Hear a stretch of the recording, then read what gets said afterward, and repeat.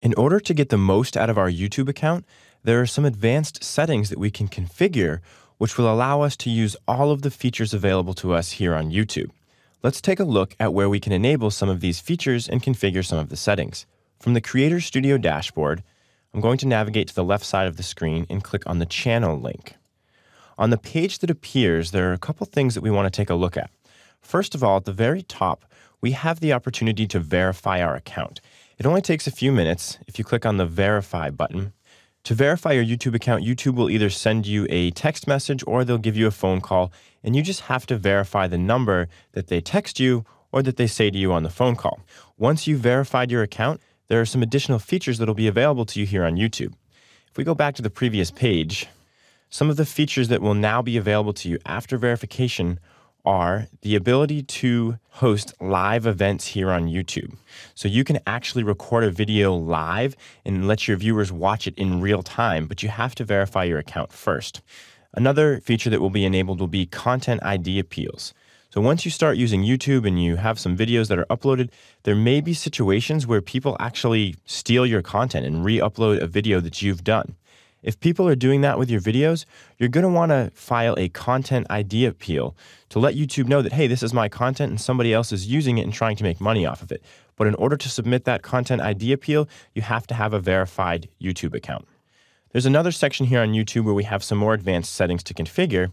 And to access those settings, I'm going to navigate to the left side of my screen under the channel section, and I'm going to click on Advanced. In these advanced channel settings, the first area that we can configure is our channel keywords. And this is really important for search engine optimization because if people are searching for terms related to the content on your channel, you want your YouTube channel to show up in those search results. So enter a few keywords here. You can separate them by a comma that relate to your channel and the type of content that you're going to be posting on your channel. So for our land and hotel channel, we can enter some keywords such as hotels, lodging, travel, and tourism. If we scroll down this page, we have a few other options, and you can decide whether or not you want to change those. First of all, we have the option to allow advertisements to be displayed alongside our videos, or we can disable advertisements. If you're using YouTube for monetization, obviously you want to leave that as is and allow all of those advertisements to be shown on your videos. You can also link your Google AdWords account to your YouTube account. Linking an AdWords account will allow you to actually advertise your videos on YouTube. So if you have an AdWords account and you're familiar with how it works, go ahead and click the button here to link it to your YouTube account. We can also add an associated website here on YouTube, which is really important because when we start talking about adding links inside of our videos through annotations, the only links we'll be able to add are links that go to our associated website. So if you have a blog or website, go ahead and enter the web address right here. I'll go ahead and enter landandhotel.com and then click Add. Once we add that website, YouTube lets us know that in order to associate this site with our YouTube account, we have to verify that we own this website, which you can do by clicking on the blue Verify link. It's going to ask us to enter our password again.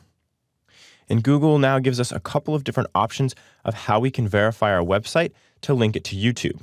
We could simply download this HTML file and then upload it to our website. Once we do that, we can click on the red Verify button down here at the bottom, and YouTube will automatically be able to see that we own the website that we've associated with our YouTube account.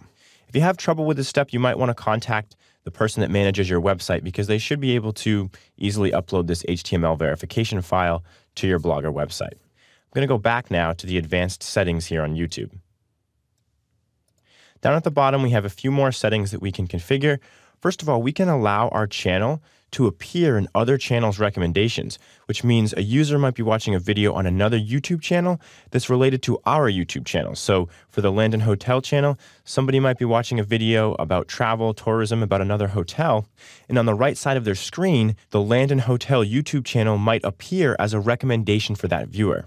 I think it's a great idea to allow your channel to appear in other channels' recommendations because it's just going to increase your viewership and hopefully lead to more subscribers, revenue, and enhance your marketing efforts. We also have the option to display how many people are subscribed to our YouTube channel for people viewing our channel on YouTube. This is up to you. I think that maybe in the beginning when you first launch your YouTube channel and you don't have that many subscribers, it may be a good idea to not display the number of people subscribed to your channel so that when a viewer comes to your channel, They don't see, oh, this person only has 4 subscribers. Well, it's probably not a good channel. I'm not going to subscribe. When in reality, it might be a great channel. It just hasn't been around long enough to gain those high subscriber counts.